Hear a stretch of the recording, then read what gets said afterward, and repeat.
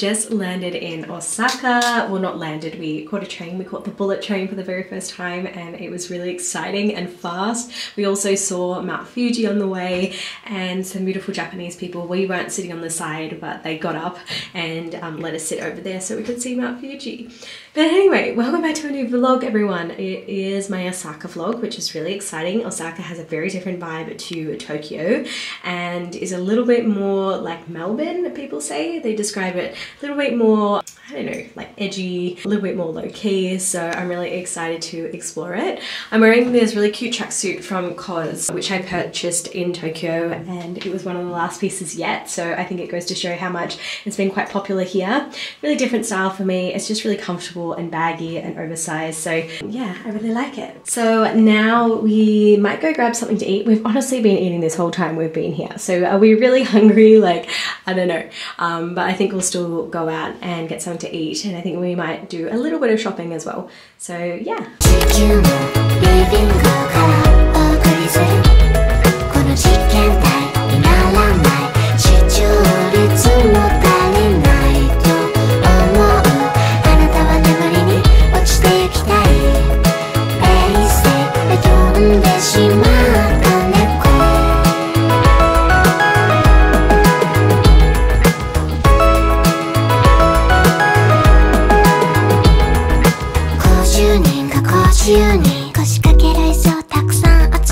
Today we are going to Osaka Castle, which is a castle that was built in the 16th century, so very old. It's just insane that something like that is preserved so well. On the exterior as well, there is a moat that runs the entire length of the castle, and I think it's one of the most preserved like moats in the world, I think.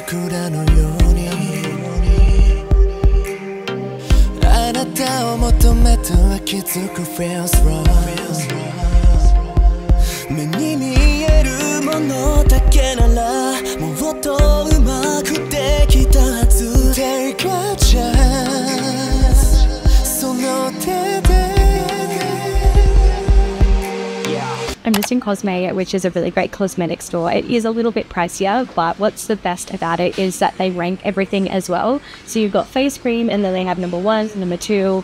They vote on it yearly as well, so it's really great to see what is trending in Japan. I only picked up a few things today because I already have so much packed in my case. So the first one is this Spino hair mask, which you've probably seen before. It is really popular here. Apparently it's supposed to make your hair really silky smooth.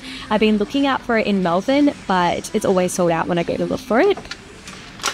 I've got this vitamin C as well. This is absolutely great. I already used this product. You've probably seen it on my YouTube channel before, and I just thought I'd stock up because I'm in Japan, and this is where it's from. I purchased this little makeup as well. This is another one that's been voted #1 here at Cosme. This is the little travel size. I purchased a full size a few days ago as well, so I'm really excited to try it.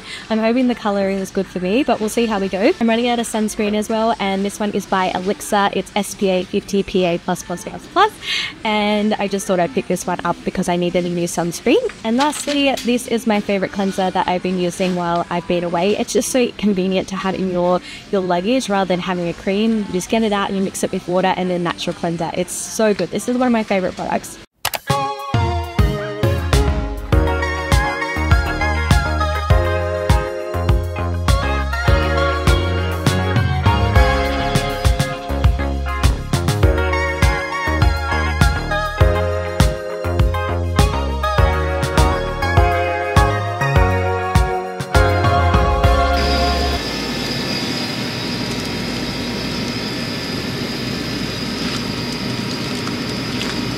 I'm just in 7-Eleven, and what they do really well is they have these smoothies. I was hoping to go for the green juice one just because I'm still feeling under the weather, but that's okay. So instead I'm just going to go for the blueberry strawberry one.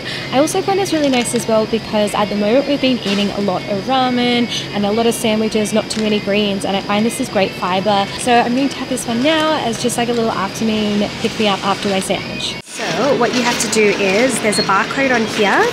You just scan that one. Got to sit you down. Then you just open it.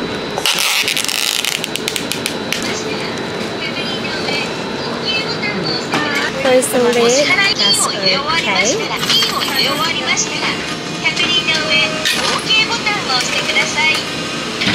Okay, so this is a smoothie. It loads up absolutely amazing. It tastes really good as well. It's just really clean ingredients.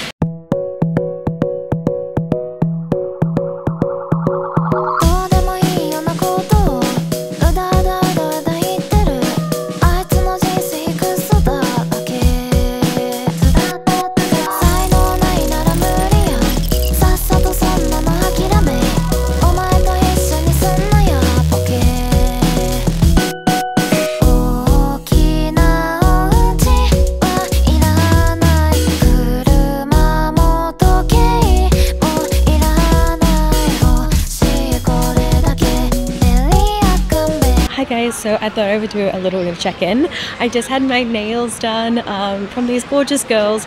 I found that, well, I was walking past their store and they had one of those like Instagram QR codes, so I scanned it, messaged them, apologized that I couldn't speak Japanese, and was like, do you happen to have an appointment today?